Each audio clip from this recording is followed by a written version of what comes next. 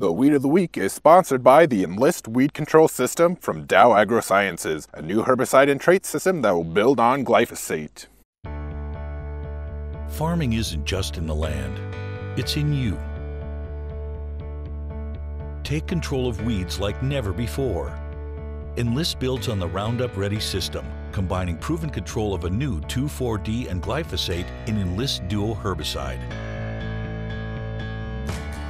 Protect what matters without changing the way you farm. Talk to your seed or crop protection supplier today.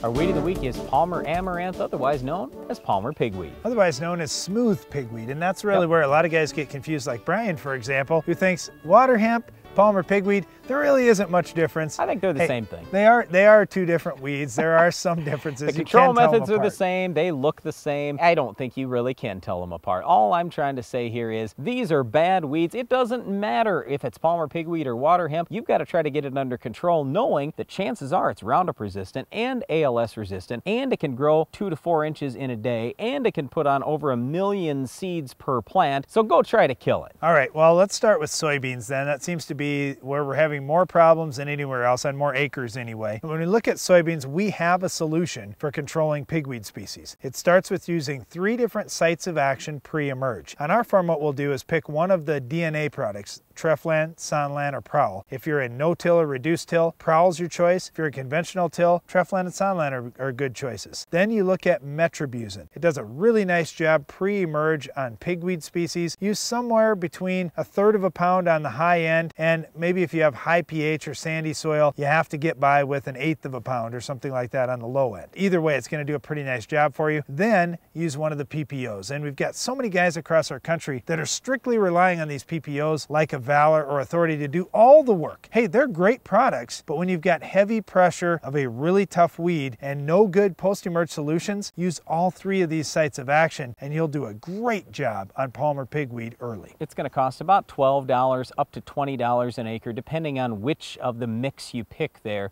But again, use 3 different sites of action pre. You have to start with that. If you don't start with that, I'd give up. I wouldn't even plant soybeans, and I'm dead serious, okay? Palmer pigweed is that bad. Post-emerge then, if you want some residual, you can use Warrant, Outlook, Zidua, Dual, something like that. Those are not contact killers, just extra residual for you. And I would use those on your first pass through the field with Roundup or Liberty. That way you get those residuals out. They have time to get some rainfall on and get activated. Now the best thing post-emerge is FlexStar. So I'd save your FlexStar for post. Don't use it up pre. Save your FlexStar for post. Then you can also use Cobra. Cadet does have some activity as well. In the other crops like corn and wheat, we don't have a big issue controlling pigweeds. In corn, you could start with something like Sure Start, a triple flex down, or one of the Balance Flex products, or my choices. Then post-emerge, come back with Status and Atrazine. You can also do a pretty decent job with the HPPDs like a Callisto, Loudus, Impact, or Armazon. In wheat, Palmer pigweed isn't that big a deal. Usually the wheat is thick enough to choke it out, but I'd start with Sharpen pre, follow with Husky post. That's all the time we have for this week's weed, but Iron Talk is coming up next.